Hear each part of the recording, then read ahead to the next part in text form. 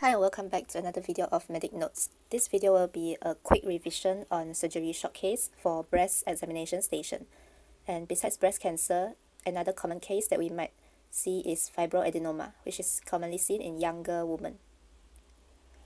These are the expected findings on a case of fibroadenoma, where we may be able to note single or multiple breast lumps that are well circumscribed, firm and rubbery in consistency, smooth surface, and fibroadenoma is usually mobile and non-tender.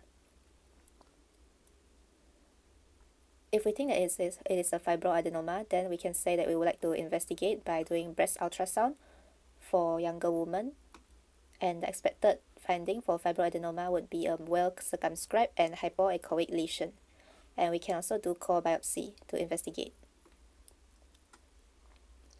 For treatment, it depends on the size of the fibroadenoma. If it is small, which is less than 4 cm, then we can offer reassurance to the patient and regular follow-up to look out for increase in size of the breast lump or other abnormal symptoms to suggest for malignancy.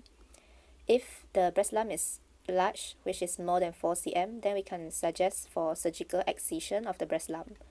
And this is also to avoid missing a phyllodes tumor. That's all for this video. Thank you.